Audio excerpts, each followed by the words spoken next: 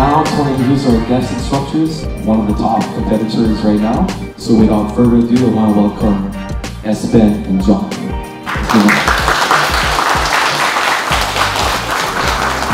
Everything today, we're going to cover collar, sleeve, and matrix. So I'm going to start off kind of overviewing the collar sleeve, talking about some of the powerful aspects of that, how you can use it up to set up the matrix, some of the matrix variations I like, and then Espen's going to go into a lot of different other matrix variations, so it's going to be kind of a mix of stuff.